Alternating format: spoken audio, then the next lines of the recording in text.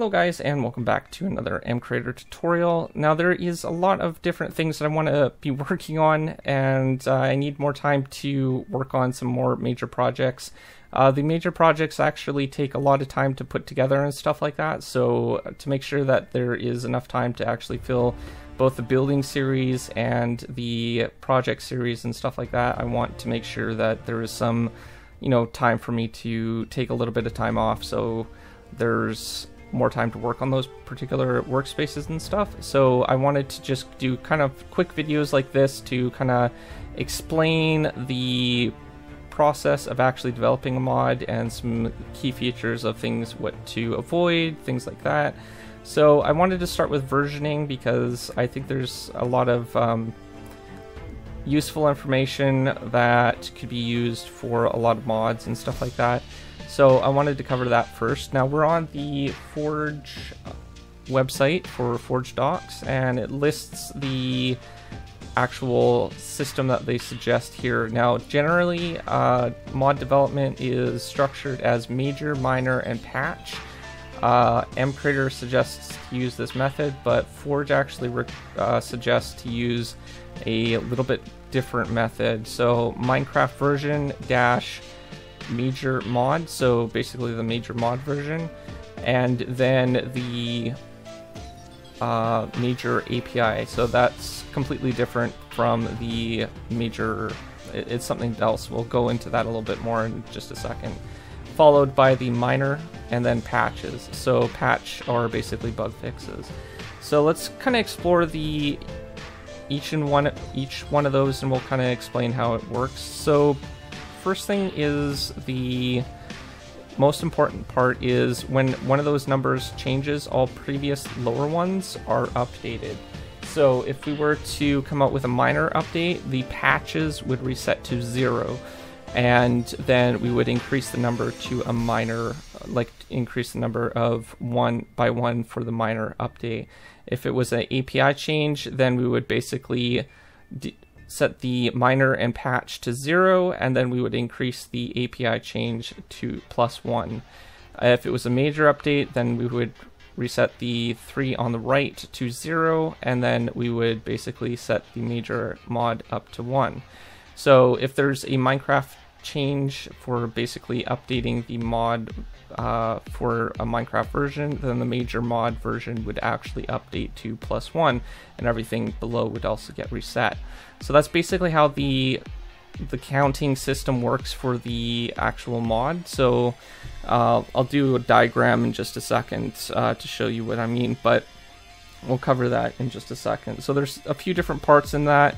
The major API is not so much needed for MCreator. You can still do that if you want, but you don't really necessarily need to add that particular part. You can just stack that under your major mod version, and it should work just fine. Okay, so let's take a quick look at how the structure would work. So we have our Minecraft version. So this would be our Minecraft version, so MC dash, and then our major version. So if we started with our first version, it would be 1.0.0.0.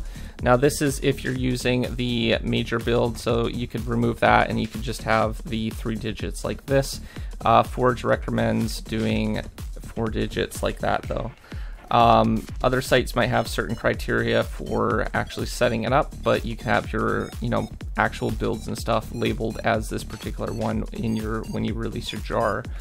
So the other thing is when you create a patch, the number over here will increase by 1, and that if you come out with a patch after your first build. So for example, if your first build is 1 and then you need to patch something, then this number increases. So say if we come out with some extra blocks and stuff like that, anything that adds more content to the game but not removes it, then we would increase this number by 1, and we would reset the patch to 0. So that's basically increased by 1, and then the patch is reset. The API, if you were to increase the API, then this would basically increase by 1. Any patches and other versions below that would be set to 0, and then you would basically set that to 1. If you upgrade your Minecraft version, so basically your Minecraft version is 1.16 or 1.15.2, and you're on this particular version, then what you would do is you would basically, like if you were to upgrading to 1.16, then you would basically 1.16.5, and then you would change that to 2, and all the other numbers down here would be set to 0. So that's basically how the structure format that Forge recommends to basically use. Let's go back to the website and we'll kind of read out what they mean by all those different versions now. So again, the number on the right, so if we open this up again and then we go here, I'll just draw something so it's easier to see. So this version right here is basically our patches, so anything that is just strictly bug fixes or basically fixes to fix broken features and stuff like that, that would be your patch number. So it won't have any major changes, no new content, just basic fixes.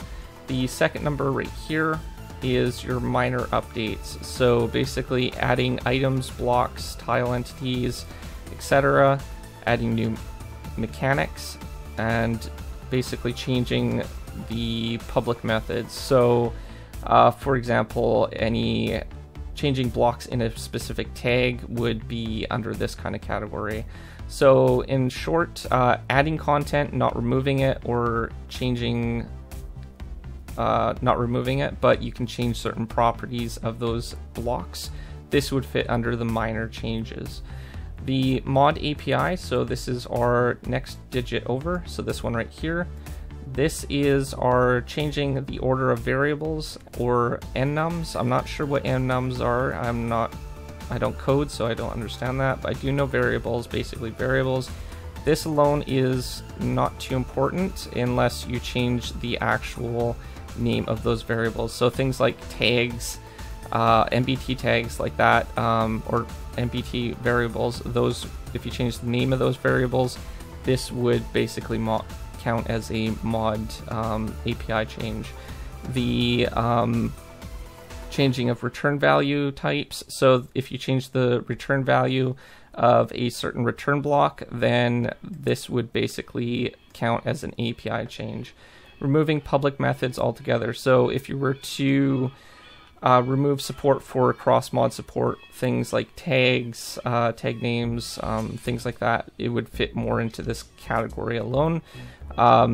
Depending if you remove the tag altogether, if you're renaming the tag name and then fixing everything under a different tag, tag itself, then that would kind of fit into this category, but you're also technically removing things too, so that would be under the major mod group. So the last number is basically the 2 version that we have here, and what this does is it removing items, blocks, tile entities, etc.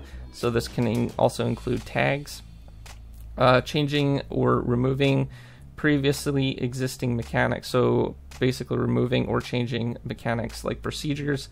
This would fall under the major update as well. Upgrading to a new Minecraft version, so again, like in our example, we had this to 1.15.2, and then we upgraded to 1.16.5, and then we upgraded this number right here. So that basically is what that part does. The last part that we have here is the mod version. So right here is the mod version. If we go to Forge, it says always matches the Minecraft version of the mod it's for. So in our case, if we upgraded to our 1.16, then this would be for the mod version itself. So basically that's how they recommend setting it up. Minecraft basically suggests using the major, minor, and patch version, but you could probably get away with just using the Minecraft version, major mod, and minor, so the minor version and the patch. You can leave out basically the major API changes if you really wanted to. It's not really too important to have that particular part in, but if you wanted to save some extra work. You don't really need that extra part there. You could just focus on these two and these two after. So hopefully that kind of explains it. I'll make sure to link to this versioning page for Forge so you guys can kind of get an idea on how the structure of this all works out.